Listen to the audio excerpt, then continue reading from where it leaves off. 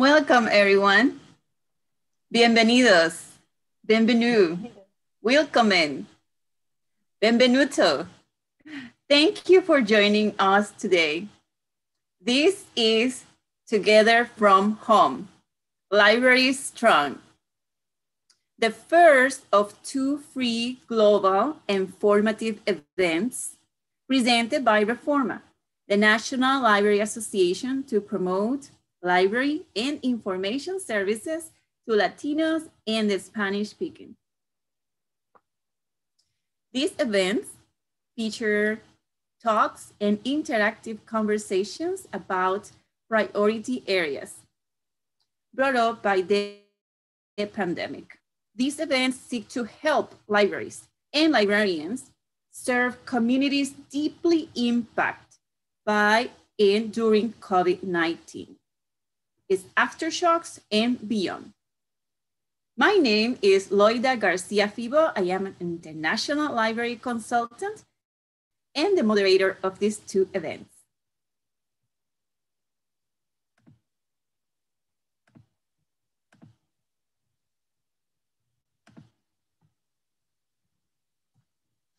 Today, we are delighted that our guest speakers and the moderators of our interactive conversations are coming from different regions of the world.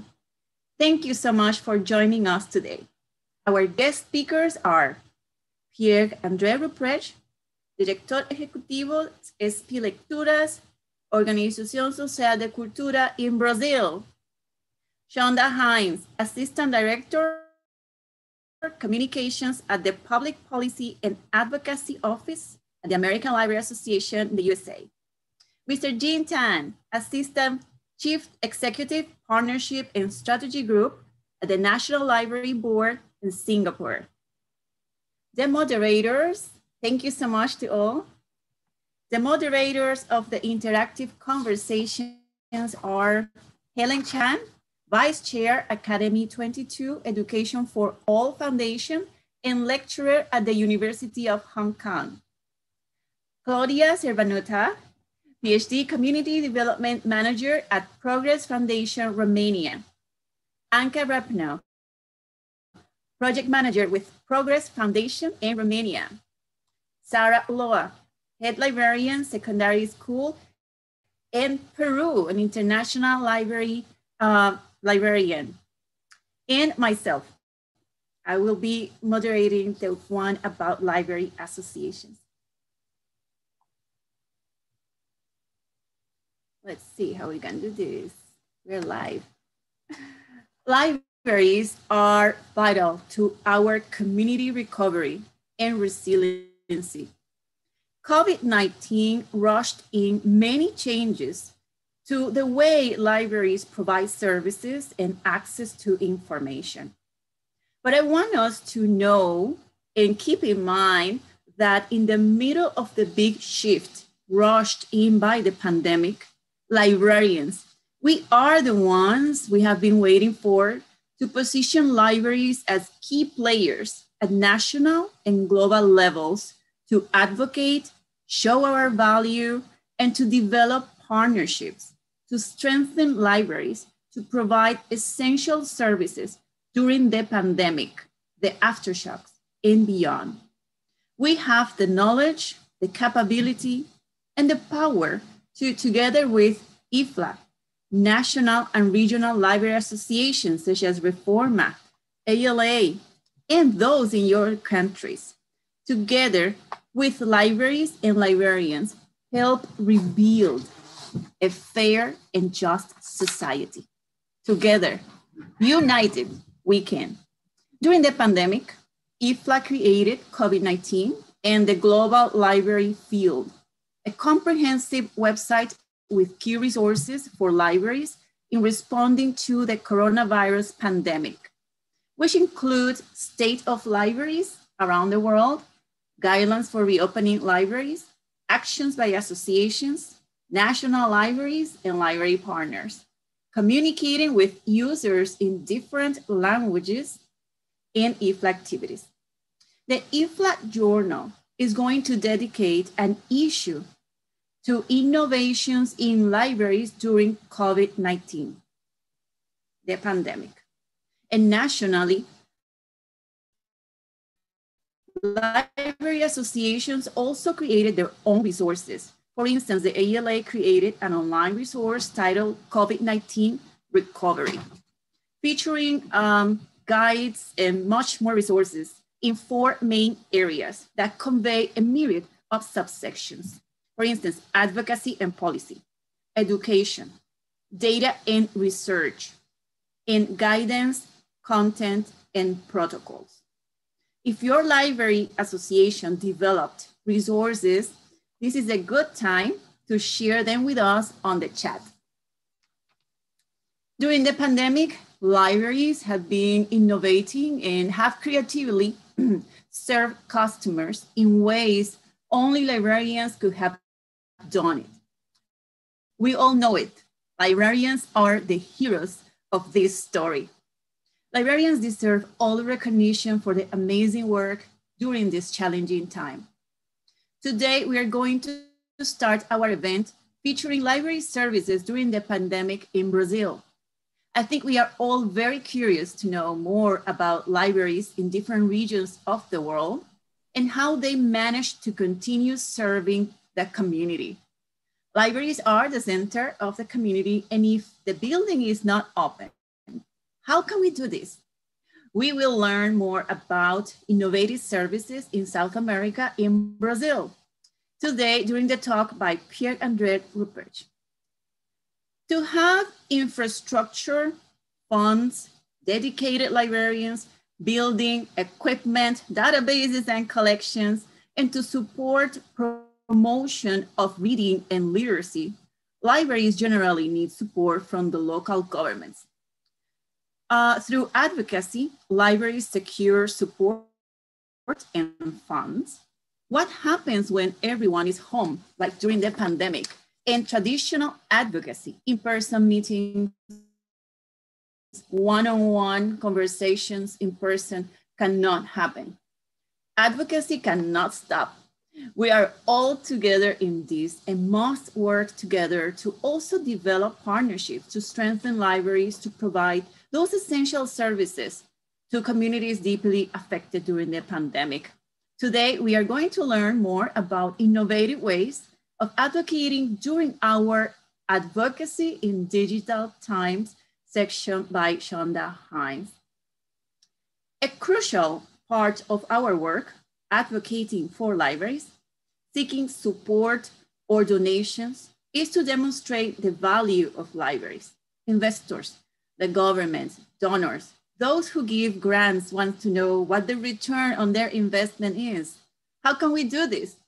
There are different ways to show them that investing in libraries is helping communities, because doing the opposite, not investing in libraries, will be harming communities that may not have spaces for people to meet, which helps to build social cohesion, promote digital literacy and access to the internet and technological devices, and provide access to e-government, jobs information, business opportunities, and so much more.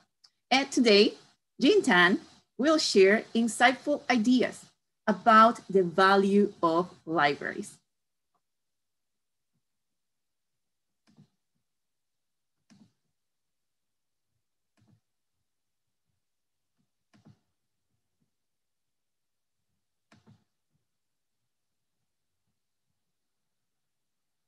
And these are all our guest speakers again.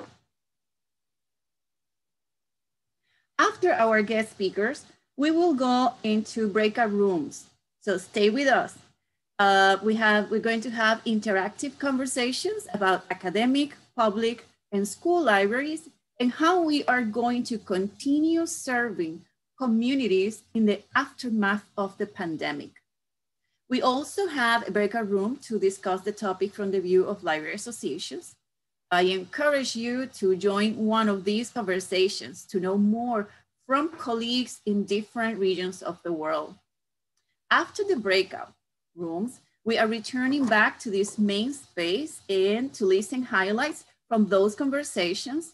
And then this event ends for today. But we will return with Together from Home, Brave Librarians. That is on April 14th at the same time, 11 a.m. New York time, and we hope to see you all.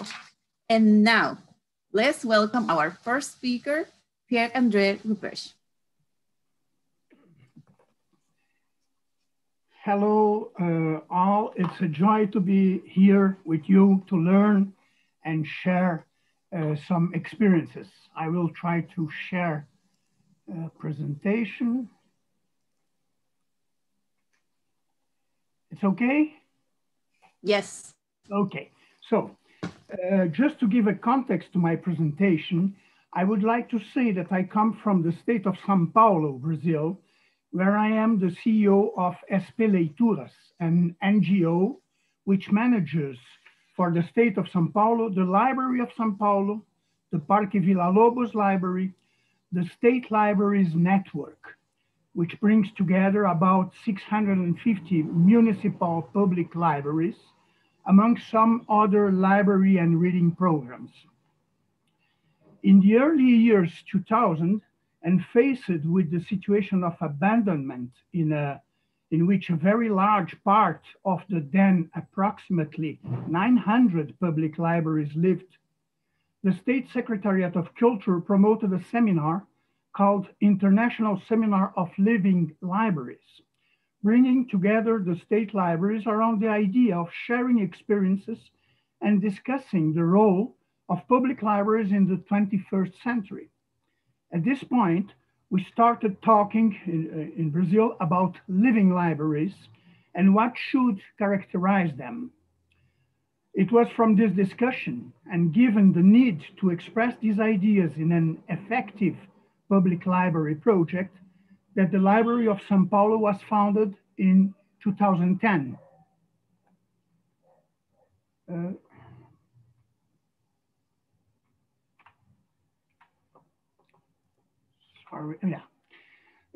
Built on the rubble of the largest prison in Latin America with about 9,000 prisoners, BSP had become a field of experimentation in library practices for the State Libraries Network, and since then has exercised this role despite enormous budget difficulties, of course.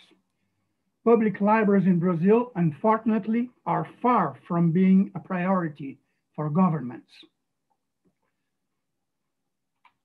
Diversity of audiences and services is the characteristic brand of the São Paulo Library, serving about 30,000 people each month, including young people, adults and the elderly, babies and their parents, homeless people and students from technical schools and universities, children from the projects and slums in the neighborhood, professionals, people and all kinds and with all kinds of projects and needs. With the idea of placing people and communities at its core, the library has become a true cultural square. And then came 2020. Faced with the need to hastily close libraries and still offer services, the first trend in the very first days was to start producing online programs on the fly. The result was very poor. It was to reproduce programs unimportant to our audience. And very quickly, we realized that we should really stop for a while and rethink ourselves. We then started to ask ourselves, after all, what do we really have to do? What is really essential? And the answer, as usually happens in these cases, was obvious. Our heart is people, and our job is to relate to people. From then on, 3 questions reoriented us, very simple questions, but that had to be answered in a very specific way. First, who is our audience? Who are our patrons? But we did not want a theoretical or generalist answer. We wanted the list of people the library served, each with their own specifics. What is the best way to be in contact with this audience? Here again, it was not worth saying through the internet. And first of all, because in our country, internet access is not universal. And for those who have access, access is often of very poor quality. Knowing who and how to relate to our patrons. The next question was, at this moment, what is the best service that as part of our mission, we can provide to our patrons?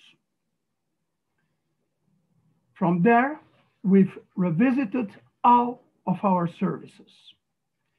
It is important to say that when we started reopening libraries in November last year, and now they are closed again, the same essential questions had to be asked and answered again to understand what services we should offer in the first place to our patrons.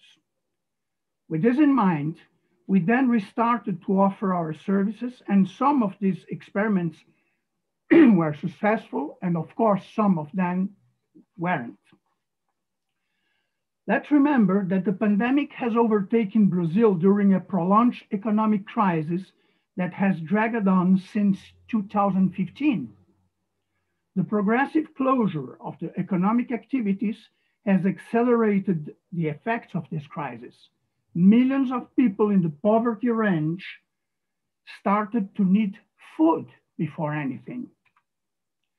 So the first initiatives of libraries, in particular of communitarian libraries, and to which we associate, related to this: distribution of basic food baskets to people, with books, of course, and distribution of masks and alcohol.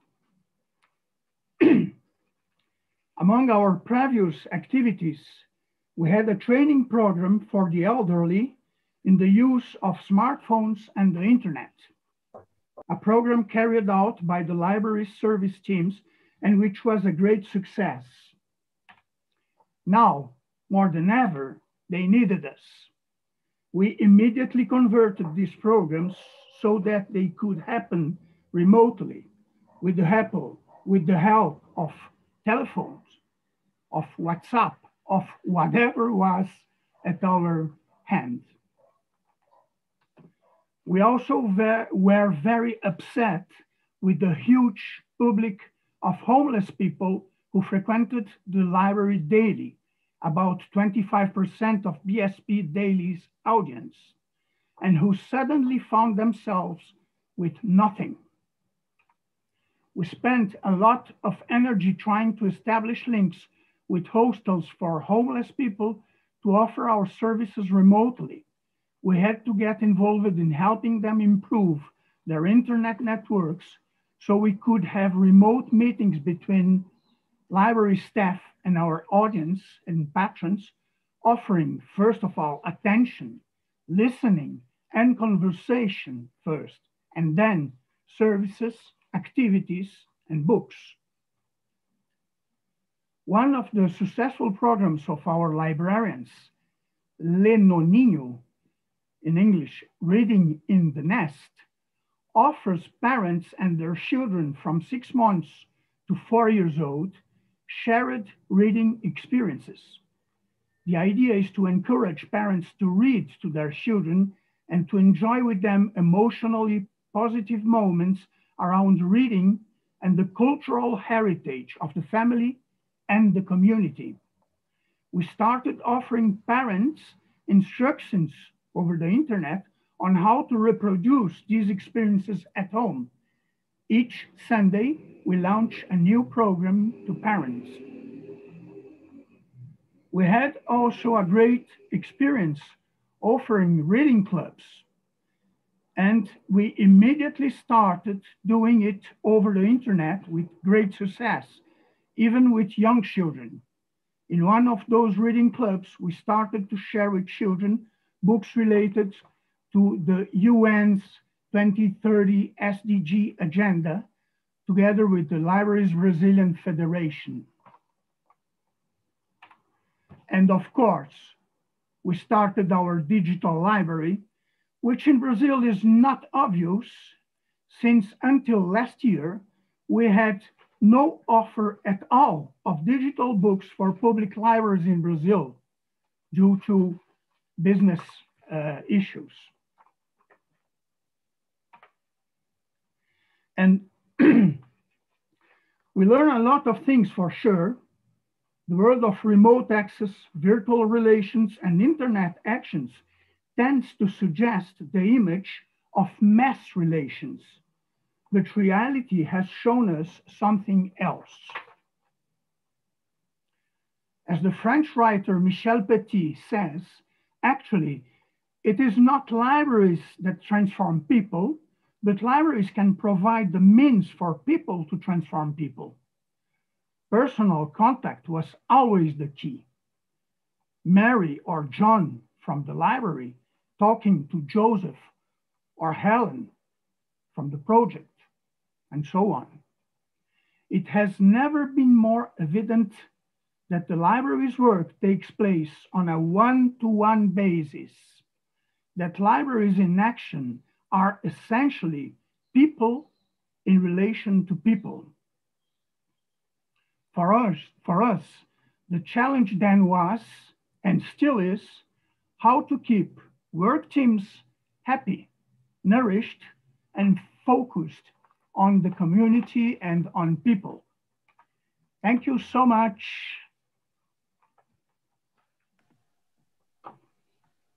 Thank you so much, Pierre. This is definitely a different view from other countries, right? And how beautiful when you said the library held listening sessions, right? First listening to the community on how to serve them if the library itself didn't have internet, and provided these first 8 items. I would like to open the sort of floor now for questions. If someone has questions for Pierre, we can take about 1 or 2. This is a beautiful contribution, Pierre, very, very inspiring. And this is how it should be, right? Listening to the community to see what they need instead of us trying to guess what they need. Let's see if we have some questions for Pierre in Brazil. If not, we're going with Shawnda Hines. And then I think Pierre will stay with us. And so if you have questions, please type them on the chat. We'll take them at the end of Shawnda together. Shawnda, welcome. Hello, everyone. Thank you for having me, Loida, and it's a pleasure to be with you all here. I am talking with you from Washington, D.C. I am part of ALA's Public Policy and Advocacy Office here in Washington. I'm going to share my screen momentarily.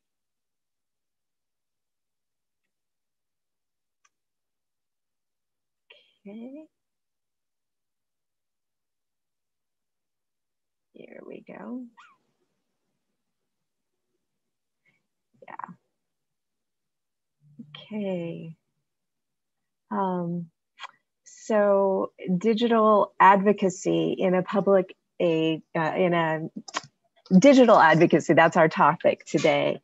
And you know, digital advocacy is not so much different than any other advocacy. The techniques are pretty much the same wherever you are in the world, but we all have to pivot the way we communicate because of COVID. And so libraries have pivoted brilliantly throughout the United States and around the world. You all are all here. And so now it's time to pivot our advocacy strategy, and it's actually past time. So this is a good opportunity. First of all, I want to say that when we talk about advocacy, or when I talk about it today, I'm coming from a federal perspective, but it applies everywhere to any level of government or even with the public. But I want to specifically address advocacy in terms of sharing your story with decision makers. And that could be decision makers, elected decision makers in your community, at the state or regional level, or at the federal or national level. And I suspect the same would be true also internationally with the United Nations, and Loida, you would have more experience with that. But I'm particularly interested in telling a story to demonstrate the value of your libraries to these influencers. So before I get started, I'll say that everything that I will present in the next few minutes is on ALA's webpage, which is ala.org/advocacy. Yeah, okay. So we have all kinds of resources here, and the main one is, getting started, and how to find your elected officials, to becoming an advocate and taking action. All of it is here on this page, and some of the resources I'll show you today. So first of all, we have our traditional techniques. Mass email campaigns. We've all put in our name and our email address and sent a quick email to members of Congress, and we can still do that. Certainly making phone calls. As I work in communications, I'm particularly fond of engaging media, working with them and writing letters to the editor and op-eds.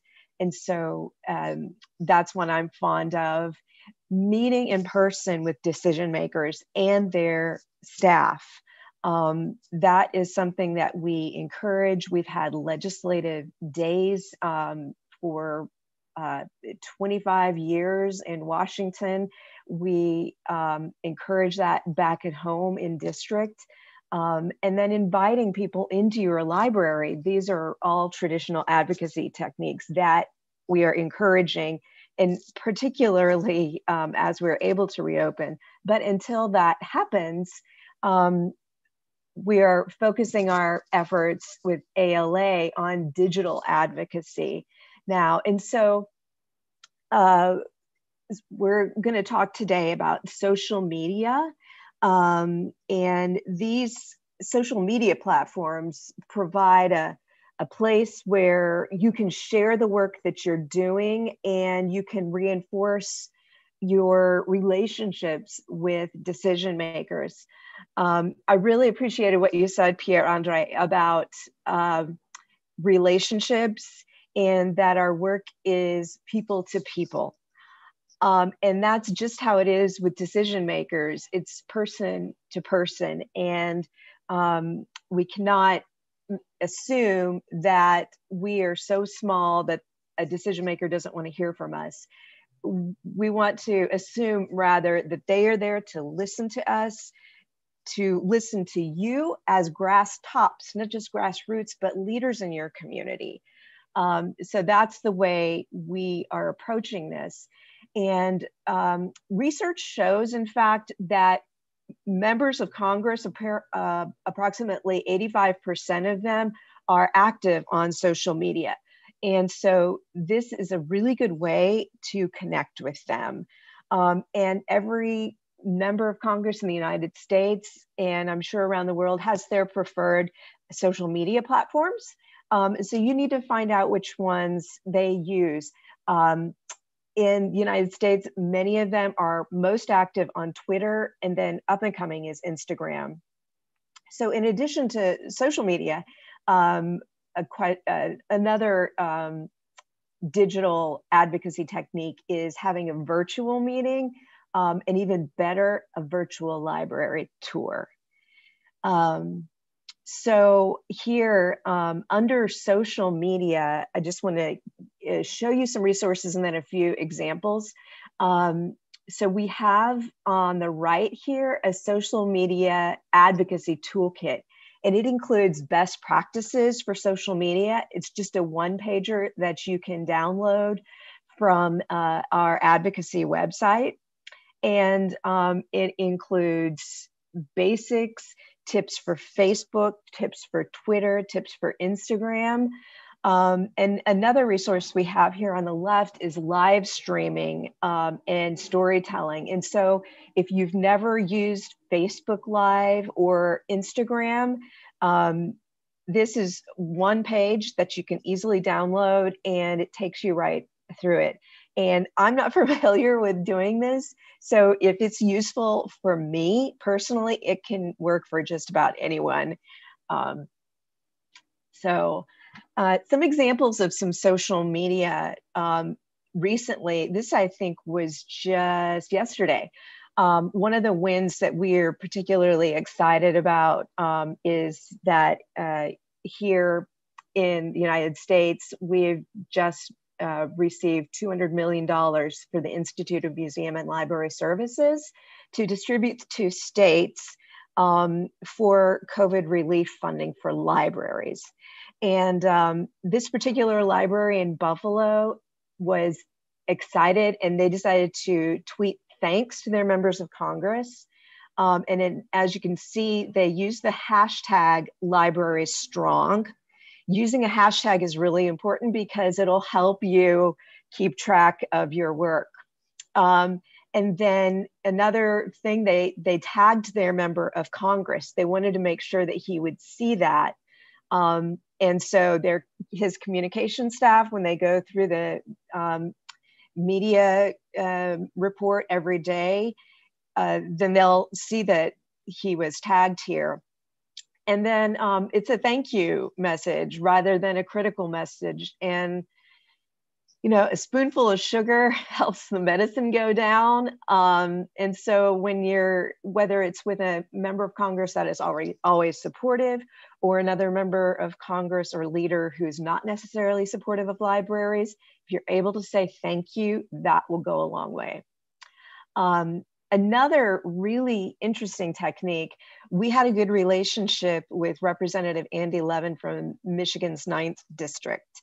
And we decided to collaborate with him and have a Twitter chat on our Twitter account for the American Library Association. So as you can see from the tweet below here, here's one of our questions to Rep. Levin. And this was from last fall. How would the specific bill that he introduced help Library Strong? And then he responded to us. So if you already have a good relationship on social media with your elected leaders, by all means, invite them to have a presence there. You can have a 15-minute Twitter chat, and that can go a long way in improving your relationship. And I'll just say, never underestimate the power of your social media platforms. It's so critical. Everyone who pays attention to you is a constituent and is a voter in your district, and members of Congress care about this exceedingly.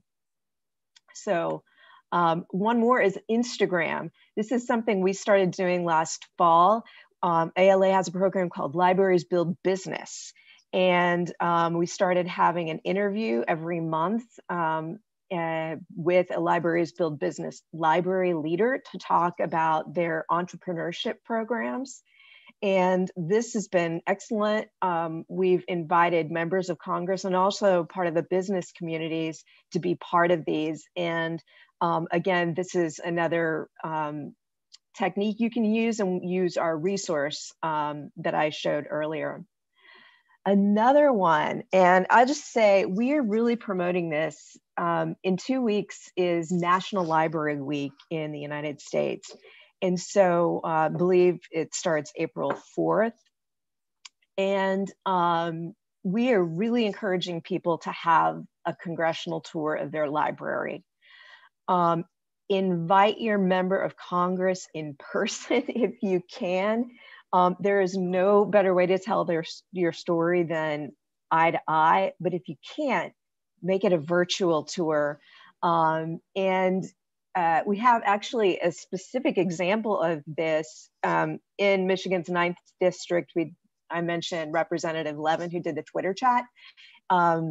we also had a congressional tour. I don't know if you can see, this is the congressman here, but the library director at Clinton Macomb Public Library in the representative's district, he gave a tour, and you can watch this on our website.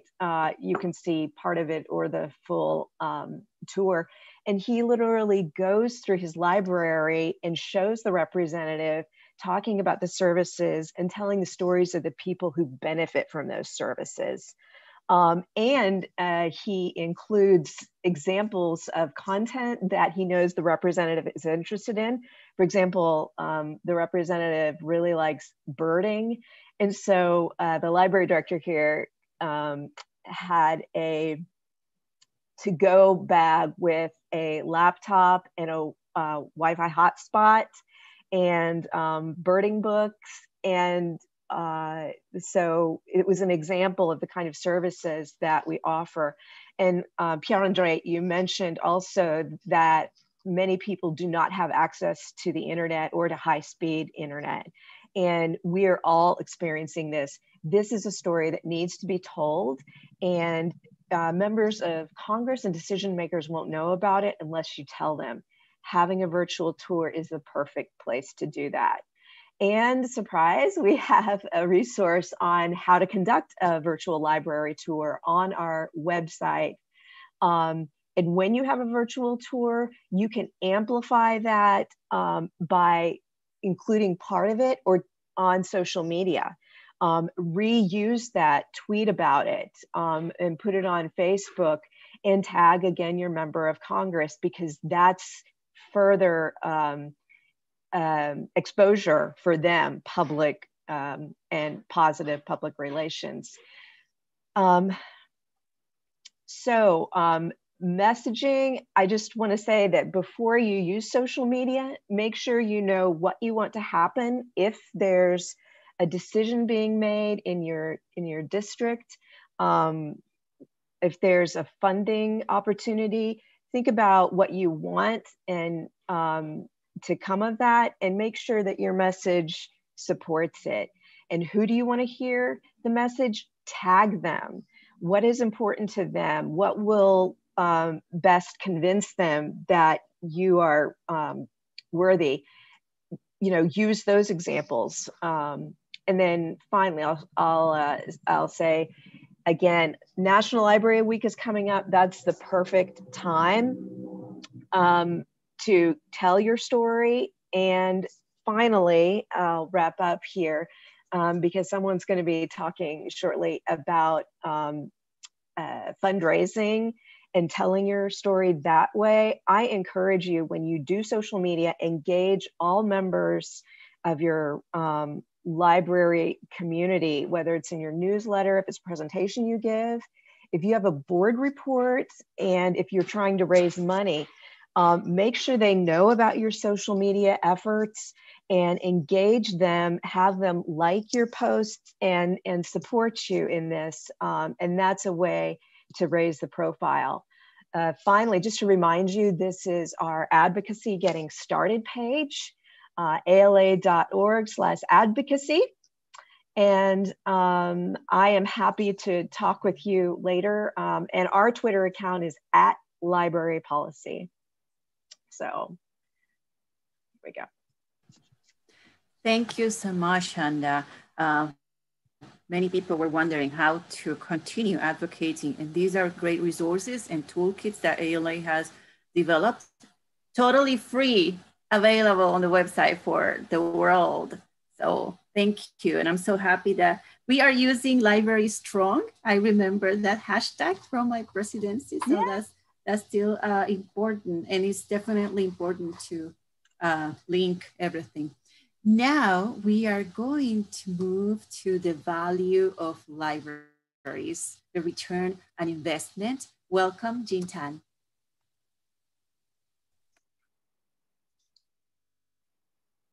Hi, everyone. Can you wave if you can hear me well? Thank you, Loida. Okay, so first I want to pay a little tribute to Shawnda. I can totally identify the spoonful of sugar. And I must tell you guys that it's close to midnight. and I usually go to bed at 10. Yeah, so Loida, I am doing a huge favor to the international audience from Singapore. Lots of love. But in order to stay up, guys, I had to watch a movie, and I just finished this movie, and I'm going to show that to you. And it's something that I think all Liberians wish they'll get every day. You know, they get this day every day. And it is the Yes Day. Have you guys seen Yes Day, Shawnda? You must be so busy, Shawnda. Yeah, you're busy. I've got lots of time. Yeah, so me, lots of time, Yes Day. So this whole presentation is about how to get a Yes Day. And I'm going to show you some examples of how in Singapore we managed to achieve this Yes Day. But first, what's the inspiration behind packaging a Yes Day? So have you guys watched WandaVision? If you have, wave your hands. Okay, so most of you don't have lives and don't watch TV, so I shall not do plot spoilers for you. Suffice to say that WandaVision takes us back several decades, through the decades as inspiration. And I thought, maybe that's what libraries are about. That's what our package should be about, you know? Looking at what libraries were from decades ago and then repackaging that value.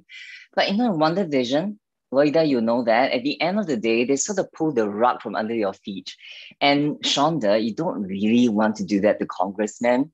Well, maybe some congressmen, but not all of them. Yeah, so we thought, okay, so what should we do? Should we go somewhere else for inspiration? So as I was trying not to fall asleep, I started listening to Dua Lipa. Have you guys heard that? Grammy Award winner, Future Nostalgia. Okay, Liberians, you all need to get out a little bit more, okay? So anyway, this is the Grammy winner, and I thought this is a great inspiration for libraries. So Dua Lipa, when she was starting the year, and in March 2020, that was at the start of the COVID pandemic, she said, I'm going to do an album, I'm going to release an album that's a happy album. And to her, that was a major risk, because why would you release a happy album when there's so much panic and sadness in the air? And I thought, that's it. That is a package that we need to sell to our stakeholders.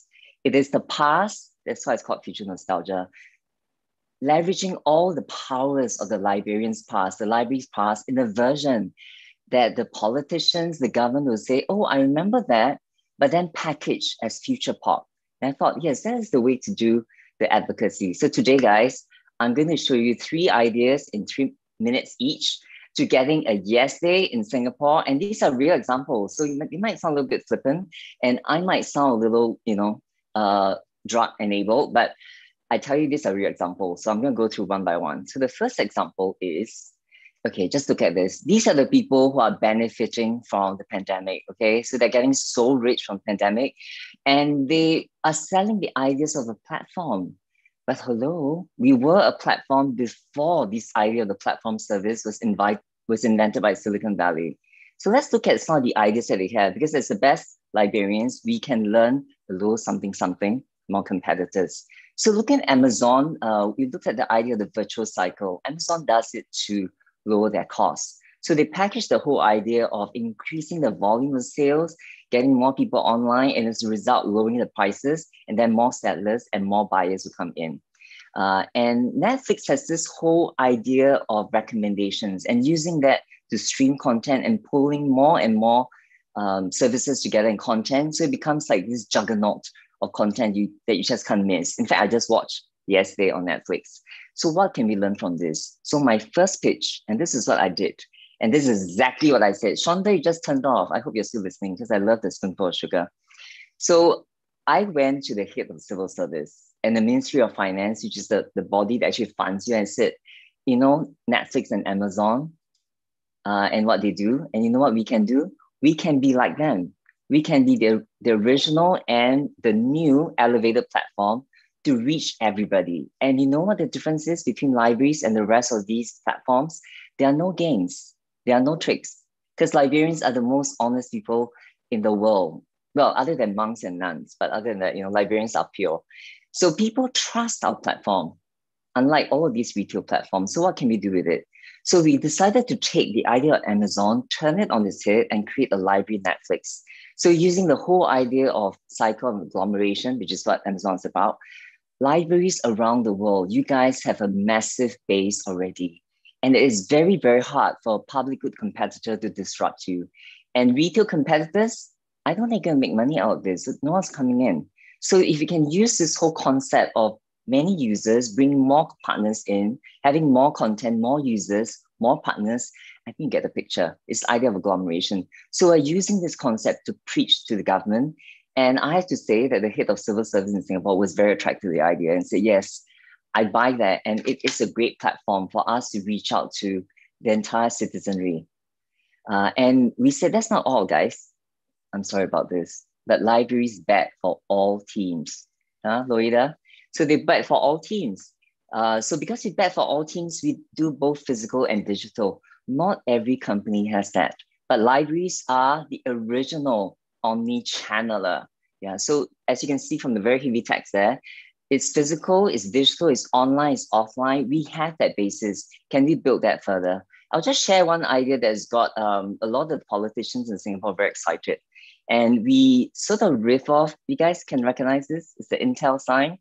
Yeah, so we stole it a little bit and say, what if it's an NLB sign, NLB inside, so Intel inside. Can we be even more ubiquitous that we are, but not always through your iPad or through your iPhone? Can we create the idea of nano nodes? So these nodes come in different sizes and they can be embedded everywhere, not to watch you, but for you to access information wherever you are. So it could be on the painting, it could be on the park bench, it could be even an eye-catching tree in the middle of Christmas. So we're thinking of the idea of an all-inclusive, all-sheltering Christmas tree. And we pitched this to one of the ministries, they got very excited. And it will be filled with books, and the lower end of the branches that everybody can reach will be a digital book. And the book will be able to access all the ideas from celebrities, from thinkers in Singapore, from influencers, on what it means to be inclusive in the age of COVID. Yeah, so people got very excited by that. It's not just coming up with a pamphlet or press release. It is something physical you can take a photo of, and yet at the same time access all of these important messages. Okay, second idea. So second idea, okay, so librarians read books, right? So I just borrowed this off Overdrive and I'm close to finishing it. It's a really tragic story. And in this story, our dear friend Adam Newman, the founder of WeWork, said that he wants to invent the physical social network. And again, guys, hello, we have invented that when dinosaurs roamed the earth. Yeah, so what are you talking about? So I said, okay, so what are we going to do with all this power that we have, the physical social network?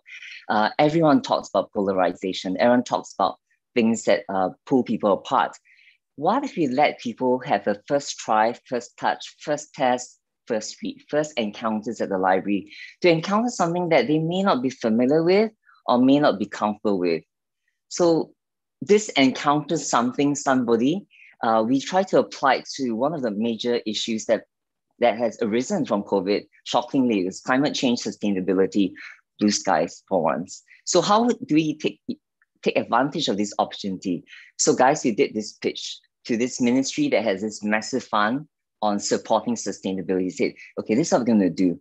We're going to help people get out of their echo chambers. Yeah, because when you're in an echo chamber, you think the world is all about you. Yeah, so we thought, library as a common space, can we come together, use the power of the platforms and networks of platforms to help users to connect to a theme that they may not think is their business? How do we do that? So there are all these little things that we're doing. There's a whole smorgasbord thing that you can see over here. But what I really want to show you is this. Okay, I know there's no audience interaction here and I can't give anyone the prize, but do you know what this is? Okay, so this is the Chanel show from fall 2014. Yeah, and way back when Karl Lagerfeld was still alive. So he did this massive shopping center and every piece in it was actually a Chanel inspired item. So you had Chanel chainsaws, you know, with the Chanel label. I thought that's quite interesting. So we pitched this idea of sustainability because there's no better way for people to access the concept of sustainability than food and shopping. So we pitched the Ministry of Sustainability in Singapore. I can't remember the real name, Loida, so I just invented that, but it's a ministry or something, yeah, that takes care of climate change and green. And we said, let everybody have a sense of what it is. So every product in this new shopping center, library store that we're talking about has a story behind it. They're either imagined or they exist They are by school kids, they're by green entrepreneurs, they're also by innovators. And every piece has a lead to a virtual dimension, whether it's a video, whether it's an AR, or somebody telling you about sustainability. So we thought, and now the ministry is so excited. So you guys, they're the ones giving the funds, right? The ones giving the funds. But they're so excited that they want to work with us to get the funds. Yeah, there's a little bit of corruption going on, Shawnda, do you think? Yeah, but I like this sort of corruption because, it's people, funders working with us to get their funds because they're so excited about the whole idea. Okay, idea number 3. Whew. Okay, so idea number 3 is about going national. It's elevating the whole thing to the next level. This particular one, we've managed to clear this with 2 ministries, 2 ministers, actually 4 ministers, and we're about to go to the cabinet. I don't know what the equivalent of that is in the United States. The cabinet, all the secretaries of state, agriculture, all in one room, the cabinet. So it's going to go to the cabinet next week on, actually it's 1 week from today. And we are pitching for this national project. The libraries have a role when it comes to taking national action. So we are quite hopeful because it's already cleared many, many hurdles to get there. But how did we do the pitch? Let me show you. Okay, so in Singapore, we have created something called Singapore Together Alliances for Action. So throughout the community, there are action networks. So it's government, it's communities, organizations, and they are all experimenting with things to provide, to imagine a post-COVID future in Singapore. All the issues that have arisen because of COVID-19. How are we going to deal with that? How are we going to build this different world? Yeah, so for instance, one of them is the Green Plan. So when COVID is trying to tell us something, what does the library do? So this is what we plan to do. See, so this is a mashup. A library becomes a theater of ideas. Haven't we been a theater of ideas always?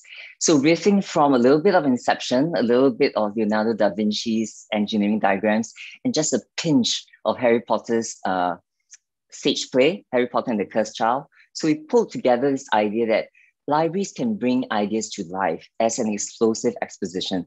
Guys, I'm not going to tell you everything. I'm going to keep this a secret because I hope you guys can all come to Singapore at some point to see this if I succeed. This is going to be next year, end of next year when it happens. So the whole idea is to take all of these ideas from different parts of society and then for librarians and researchers to pull this together into a world that you can see in the post-COVID Singapore.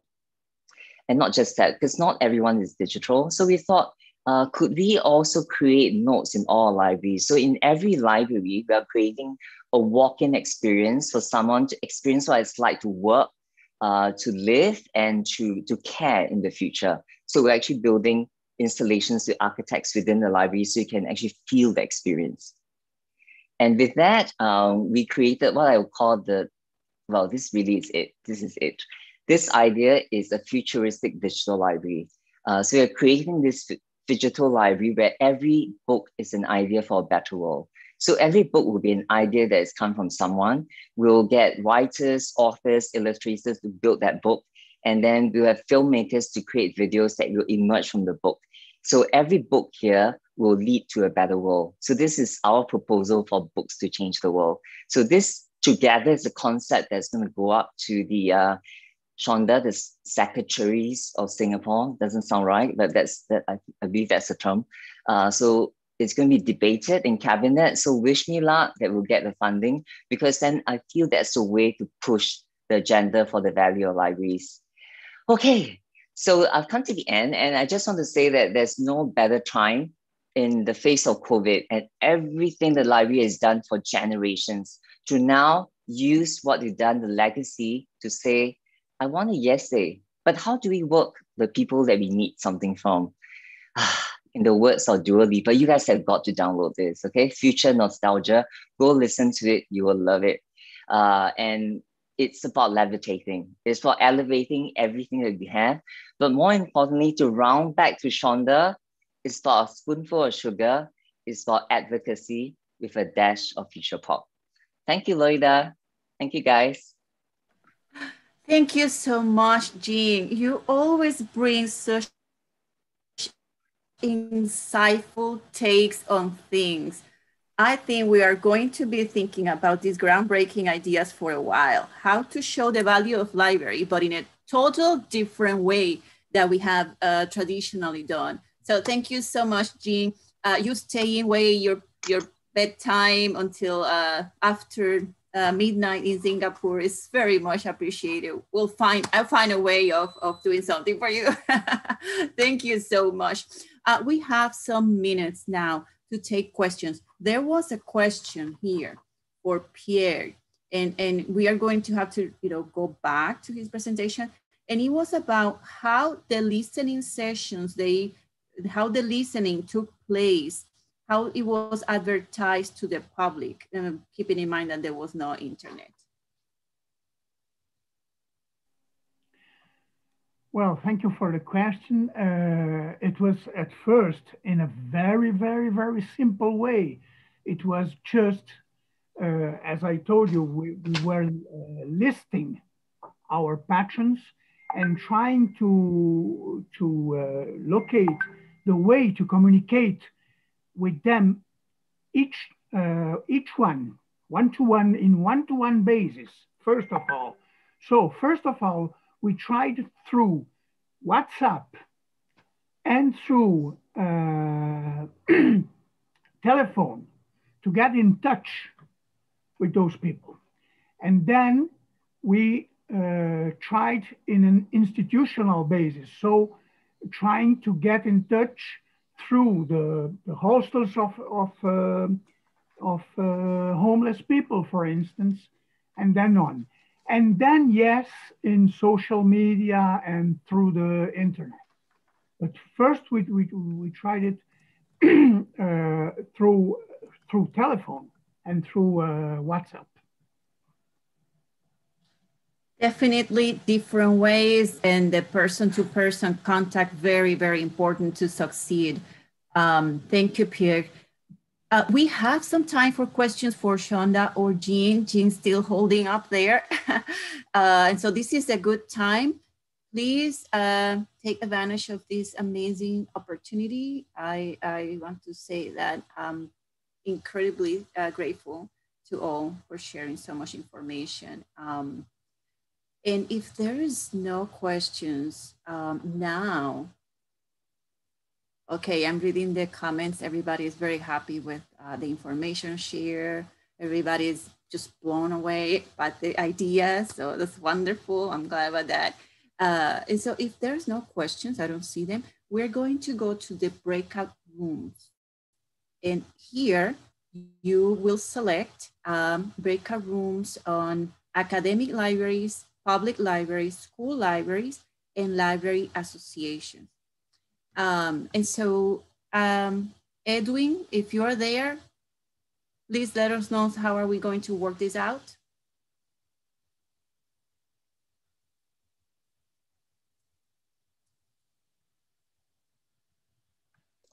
Great, I'm setting that up. I'm setting them up right now, and basically people will just choose the room that they want to join. Yes, and how they're going to know academic and public. They're going yes, to I'm setting up the names right now for them. Wonderful. This is live.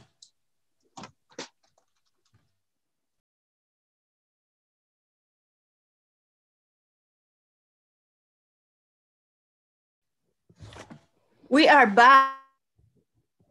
Oh my gosh, that time. We were thinking when we were planning this, 20 minutes is so long, and that time flew. But we are going straight to the moderators to listen about the highlights. And this piece will be in the recording, so it's important for us to do that. So let's start with the academic libraries. Claudia. Okay, just give me a second. Yes. Because I think we were just wrapping up before we got back in. So I will let me just 1 second. Sorry. So we did. We used. We were a few people in the room with an overall experience of over 100 years in academic libraries. almost 100, but I'm sure, you know, with our student experiences, we went over 100. And we used Trusider. I'm not sure how to pronounce it, but it's a great tool to connect ideas. And it was a little bit slow in writing and putting the ideas up. But you see, you know, with the question, what is an important area for academic library in the next year? The health and safety and the part with quarantine items and disaster management were the first one to come up, which is normal. And then the working on library staff with the skills to meet the needs for the pandemic challenges was added afterwards, as we were talking about the skills of the staff, and the fact that the digital resources will remain a priority for the academic libraries even after the pandemic. So that's a clear direction that needs to be put there and invested in, because it's part of what the future will bring. And then going to the area for library professionals in the next few years. And this is where we got cut off, because it was an interesting conversation about the importance of soft skills of the people working in libraries. And it's an interesting conversation because, you know, we would have thought that we have those skills, right? Because we're librarians. But then the challenge of the pandemic was to show us that these skills needs to be really, really practiced over and over again, and also practiced on a variety of platforms. Really be able to connect with skills was the top in the list, and then also thinking about personalized services and how to approach people. This was basically the list, and we have a few more, and I will definitely share this with the group afterwards. Thank you so much, Claudia. This is very revealing. And please do send it to me. We're going to try to find a way to also post it on the website. And now we go to public libraries with Anca. And a big thank you to the participants. It's my turn again. We are moving so fast. It's like thunder. So let me just share my screen and let me take the opportunity to actually thank the people that were in the room, because we were caught in the middle of the thank you that I was giving. So thank you so much for contributing. Yes, and we had a very vivid conversation about the two questions that we had, and we tried to list, you know, and not so much discuss, because it was so fast.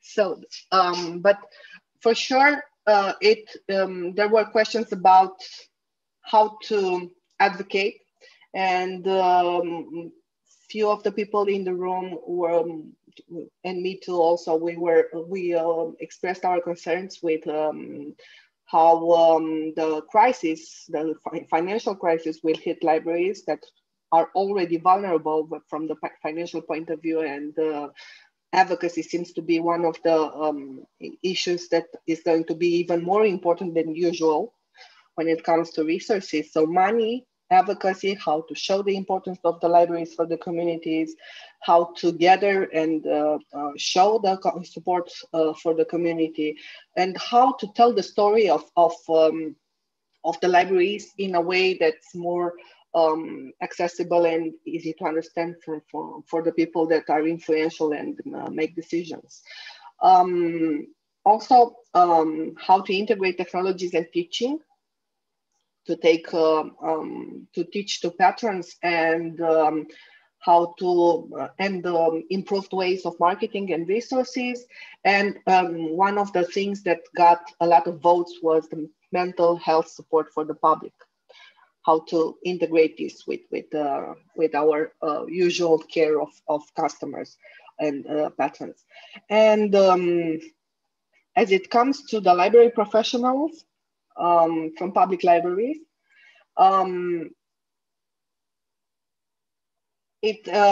again, it was a very vivid discussion, and I'm sure that it would have been even more productive if we had more time.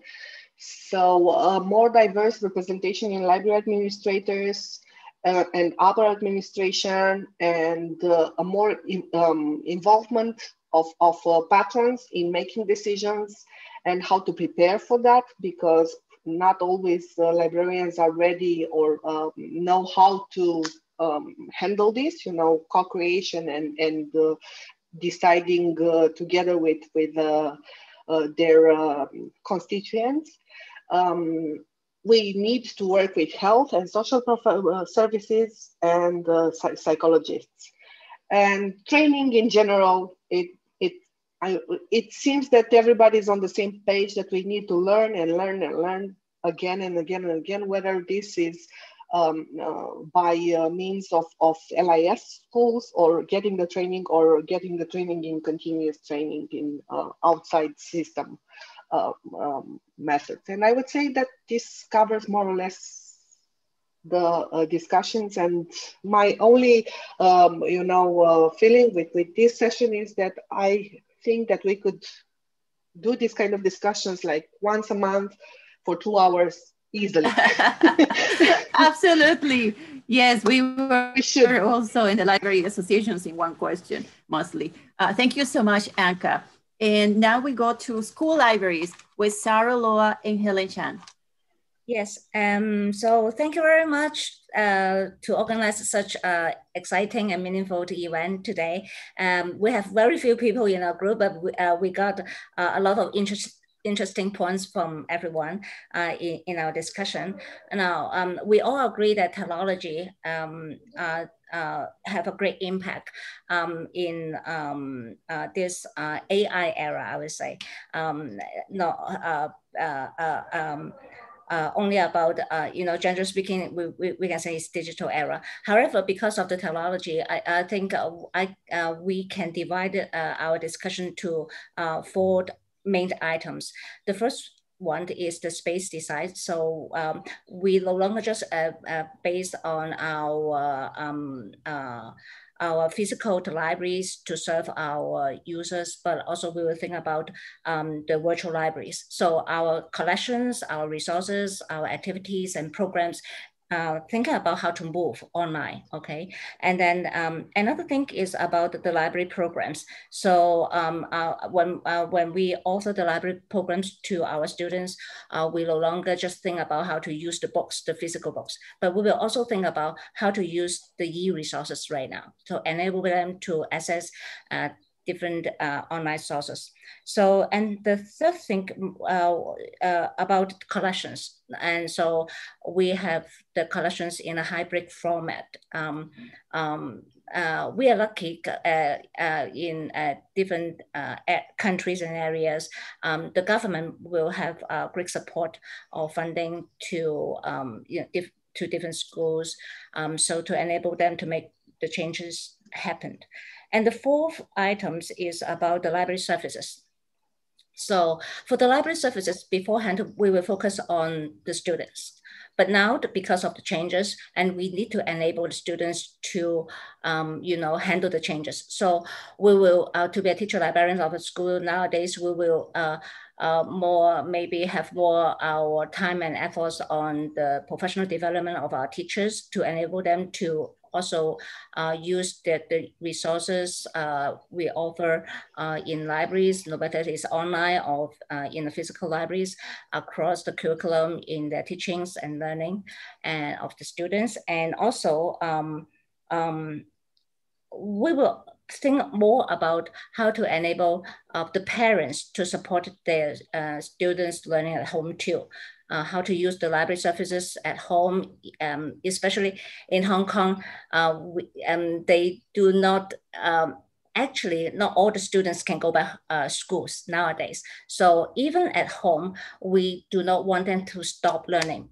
And then to be a teacher librarians, we can enable the students to learn better at home across the curriculum if we can have a good collaboration with different subject teachers. And to do this, we also need to pay more attention to the needs of students with different abilities. So especially those with special educational needs. So that's the recap of our discussions. Thank you.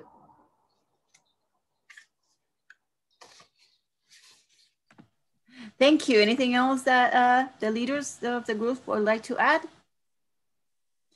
Well, we have come to the end of this event, and I would like to thank the speakers and the moderators of the group. And yes, we can have very long discussions and conversations about these topics. And I would like to invite you all to join us on April 14 at 11 New York time for our second event. And that one is Together from Home, Strong Librarians. So thank you so much. The recording will be available soon. We're going to share with the hashtag and a summary of the breakout rooms.